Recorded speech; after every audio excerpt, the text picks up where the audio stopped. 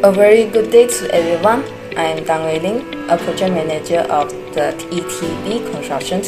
Today we are going to introduce a construction project that we want to build today, named the Pembinaan Fase Kedua Pusat Latihan Islam Lawas at the Sarawak. There are some requirements we need to fulfill to get this project, which is the project status must have a Bumiputera A1, and the grade of the CIDB must have a minimum grade 7, and the category is in the category B. And they have two important constructional requirements we need to fulfill. That is, we need to achieve the Environmental Protection Work (EPW) and the Malaysia's carbon reductions and the environmental sustainability. Now I will continue with the type of development. The type of this construction project is Federal Construction Project. It is implemented by JKR Malaysia. So in this construction, we will build around 10 buildings, which include academic block, surau block, female and male dormitory block, dining hall, 4-in-1 sport court, class D, E, F, quarters, and also ancillary. So in this project, we will build by institute method, and the overall period of this construction project is 785 days. For the type of the project management construction adopted in the project, this project is conducted by using the traditional construction methods. And there are 3 steps to this method, which are the design, bid, and build. For the design part, the JKR will hire a design company to complete the drawing first. After complete the drawings, the relevant company that is including our company are invited to submit the bid to perform the work specified in the tender documents based on the specifications and the drawing overlay. If our company will award this project, we are responsible to complete all the workmanship and the material and proposal in this project. Besides that, there are 3 components that we need to apply in this project, which are the quality, schedule, and the budget. And the ETB Construction is responsible for defining the quality and the goal to meet the project's requirements. And to complete this project successfully, the ETB Construction will understand how the work should be scheduled and the time. And besides that, the construction's budget must be developed by the project manager to avoid the overspending for this project. The type of the organization structure is the functional organization. The functional organization is a structural thing that consists of the department such as the civil constructions, quantity surveyor, and project control, and so on. And typically, each department will have a manager, and the team member will work under the manager. The reason they use these functional organizations is because it can offer the ETB Constructions the benefit of the grouping team member for their company by their skill and the rules within the organizations. And they will perform well by using their expertise and the energy for this project. Besides that, the functional organization is contribute to employee clarity and reduce the confusion among the employees who are unclear who to report to. Now, I'm going to talk about the costing of project. The project cost is the total cost required to complete the project, which combining the direct cost and indirect cost. After totaling up the cost of preliminary work, construction of substructure, construction of superstructure, internal work, external work, and site clearing, the cost of this project is 61,970,750 ringgit. Hi, my name is Oi Chi Song, and I'm here to present to you the project timeline. This is the project timeline presented in Gantt chart, and as we can see in this simplified chart, the project will start with the preliminary works on the 1st of June in 2022, and it is expected to end with site clearing on the end of July in 2024. The final inspection will be made before the handover to the client. And if there is no unforeseen circumstances during the construction period, the project will be completed in a total duration of 785 days or 2 years and 2 months. And next, I will be talking about the method statement of construction work. The method statement for construction work is a mandatory requirement before the construction begins. In our method statement, we refer JKR standard specification for building work as our guideline. That includes the procedure for the preliminary work, the construction of the superstructure such as the beam, the slab, and the column, the construction of the substructure work such as the foundation, and the internal work, the external work. And besides that, we also include the method statement for the safety and environment.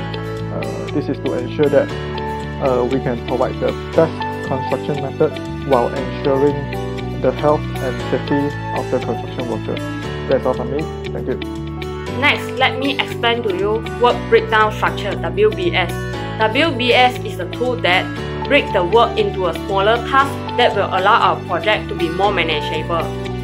Now, I will explain to you our project WBS. First is the site work. Site work includes the site clearing, setting up, soil test, fitting out, and also installation of security system.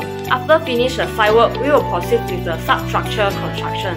Substructure construction include the construction of pile cap and also the stump. After finish the substructure construction, we will proceed with the superstructure constructions. Superstructure construction include of construction of ground floor beam, ground floor slab, and ground floor column.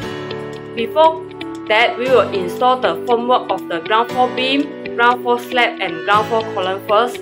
Then installation of the reinforcement bar, and then we will go for the concreting. After the concreting, we will wait for the curing process. After curing process, we will remove the formwork. So after finish these three, we will go for the first floor constructions. After first floor construction, we will go for the roof level constructions. So when we finish the superstructure constructions, so we will go for the internal job. Internal job consists of lay brick wall, installation of door and windows, finishing of plumbing work, electricity work, then plastering, installation of tile and ceiling, as well as the installation of lighting and ventilation system. After finish the all internal job, we will proceed with the external job, which includes the construction of drainage system, installation of sewage system, plastering of external wall, and painting the external wall. Then we'll do for the site clearing, clear the rubbish that produced in this construction project. Then we will go to the last step, which is the final checking or inspection. After finish final checking and inspection, we will hand over the project to the owner. Next, organization breakdown structure (OBS). OBS is used to determine which department or employee is responsible for their task. So first of all, I will introduce you our project manager, Tan Wei Ling. She will lead 5 teams, which include the civil construction manager, project control and safety manager, project procurement manager, technical manager, and quantity surveyor.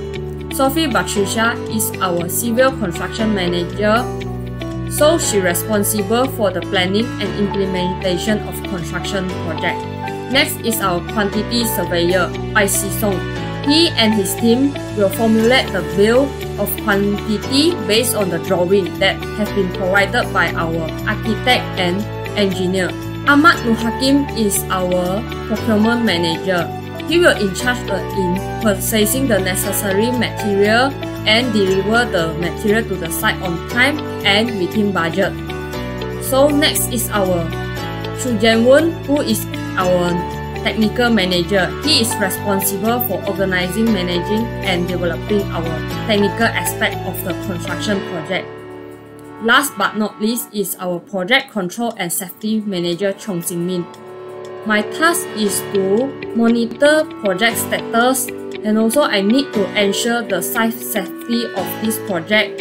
So if there is any problem that related to site safety, so I need to report to my project manager. That's all for me, thank you. My position in this company is Civil Construction Manager. Okay, let's move on to project scheduling. We are using critical path method to analyze our scheduling for the project. Critical path method is a statistical algorithm which has a certain start and end of a project. It is a deterministic model. The main focus of CPM is on a trade-off between cost and time, with a major emphasis on cost costing. We have about 100 of activities for the project to be considered as finished. By using critical path method, we can identify project-related tasks and determining schedule flexibility. A critical route in project management is a longer series of operations that must be performed in order for the project to be finished on time. Any delays in important activities will cause the project to be delayed as a whole. As you can see here is the critical path method towards the end of our project. Based on critical path method, our project duration is 828 days. All tasks with 0 slot value will be in the critical path method. Next, as you can see in the slide, this is the S-curve for this project. S-curve is the cumulative cost of a project over time. And the purpose of this S-curve is to control the project cost and make sure that we can finish the project on time and on budget. The last part is about project summary. Under project summary, I would like to describe about the why do you need to choose our company in your service based on a few criteria. First and foremost, our company will implement one-of-a-kind combination of sector-specific skill like knowledge and experience that enable to succeed by giving client a competitive advantage. Second, our company is the one of the experiencing company in Malaysia, so that our company have many exposure to the mega project and have expertise staff. Third, we will do fair and equitable on both sides, as a procurer and bidder in order to win a contract. Next, our company ETBs cluster very concerned about the time, which is on time. We will ensure that every project we attempt we will finish on base schedule planning. The last one is about we will be professional, which is we will treat client like a professional with knowledge that easily client understand every part in tender. So what I can say is, if you choose my company, the best choice in your hand to become better in future. We are glad to invite you to cooperate with us in future. Thank you.